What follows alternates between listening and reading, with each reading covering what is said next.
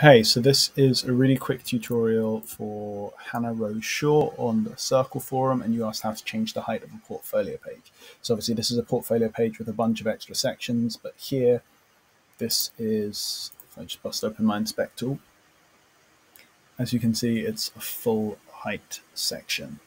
So basically there's like one or two divs you need to edit. The first one, let's scroll up so you can see which one I'm editing. So this one here, portfolio hover base. So if you look at that in your sort of inspect tool, and the one its parent, which is portfolio hover display has a min height of 100 viewport height.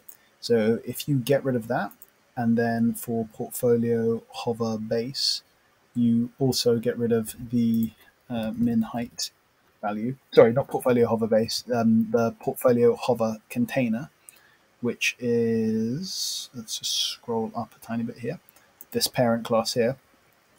If you get rid of the min height on both of those, it'll shrink and it'll just fit its content like that.